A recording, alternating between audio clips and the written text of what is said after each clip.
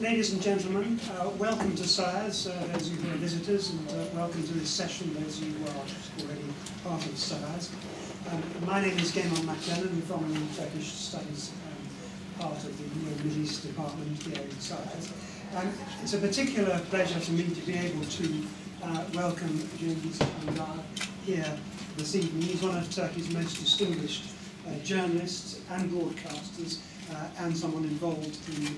the academic world as well, and with a distinguished record as a foreign and war correspondent. He studied as a young man in the late 60s at the Faculty of Political Sciences in Ankara, which produced some of Turkey's most outstanding elites generally, and in particular Marxist elite. He emerged as president of the student union there,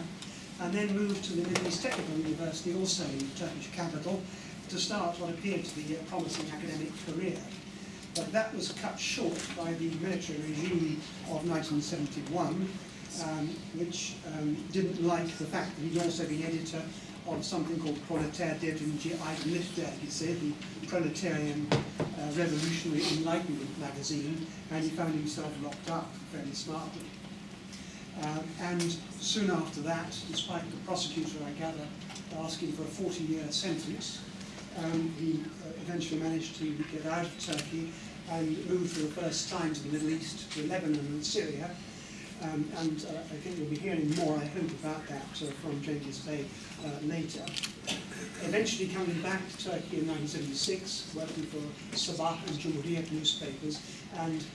emerging as an increasingly distinguished journalist, building on his experiences in the Middle East and extending that by visiting what was then the Soviet Union, the Caucasus, parts of Eastern Europe, and eventually also returned to the academic world and did stints at Bilgi Üniversitesi and the Istanbul Culture University in Istanbul. The Turgut Özal, the late Turgut Özal, who was Prime Minister of Turkey during the 80s and later President,